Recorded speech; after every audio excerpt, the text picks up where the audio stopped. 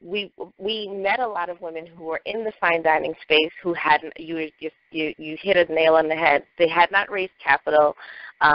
They went to friends and family. They took on a lot of equity partners. They liquidated shares, rebranded several. Like we've had the run. Like, what do you think is a fundamental strategy that women need to know about going into the fine dining industry as far as upfront funding or upfront just strategy as far as being able to raise capital?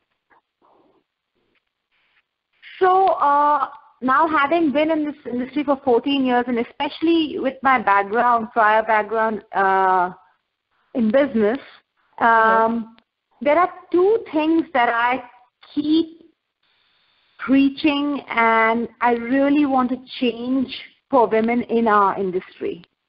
One is, and this is to all the women who enter culinary as chefs, and that is what women enter the industry as. They don't enter the industry intending to own their businesses or own multiple businesses, you know? Most of them think of being executive chefs, and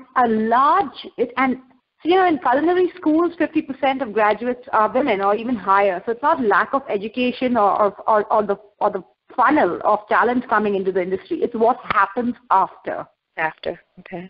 So I think two things I would tell women. One is get out of the pink cage and start thinking about owning the kitchen, not just about running the kitchen, not being in the softer side of the kitchen, which is what I call the pink cage. Pink cage to me is pastry, because it just makes me irate how many women consider pastry a besotting part of the industry. But it's not, unless they own the entire kitchen, in the hotline, sourcing, scheduling, costing. They can't even think of talking the language of owners, investors, bankers, even managers. So they need to own the entire kitchen, and then they need the second step is start thinking about financial literacy.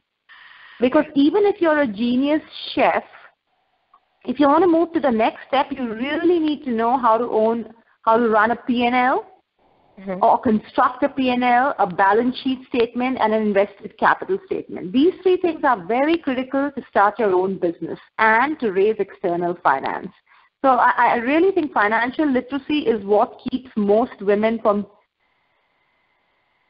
taking that risk of external finance and limits their scale. Okay. Does that make sense? Makes complete sense.